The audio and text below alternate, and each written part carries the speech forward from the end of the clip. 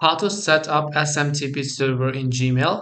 Hi everyone, welcome back to our channel. In today's video, I'll guide you on how you can set up SMTP server on Gmail, so make sure to watch the video till the end.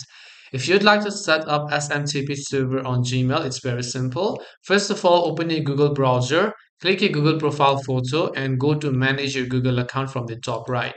When you come to manage your Google account, you'll be taken to this page where on the left hand side, you have to simply go to the security tab. And when you go to the security tab here, simply go to this option known as two-step verification. Now, before you do this, also make sure that you have two-factor authentication turned on. It's asking me to simply enter my password, so I'm also going to go ahead and do that. Once you enter your password on the next specific page, you should be able to see other details. Over here, make sure that two-step is turned on. After it is on, scroll down to the bottom of the screen where you'll find this option known as app passwords. Make sure to click on it. Over here, you can see it says select an app to generate a password for. Just select that. I'll just select a custom name. And for this case, I'm just going to select SMTP Gmail and then I'll click the generate option. Now you can see it will basically create me an email or a password for this. I'm going to simply copy this email or this password over here.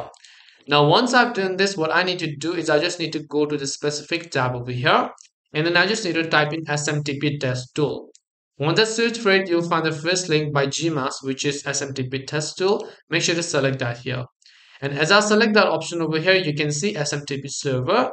Over here, you simply need to type in smtp.gmail.com.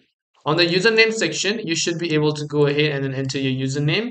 In the password, just make sure to enter your password. Now simply make sure to enter your email address and confirm the email address here. Once you hit the username option, you can also click the test option. Once you've done that, your SMTP server for Gmail will be successfully set up and ready for use. This way, you'll be able to set up your SMTP server for Gmail. Hope this video was very helpful. If you have any questions, feel free to leave them down. Thank you for watching and see you in the next video.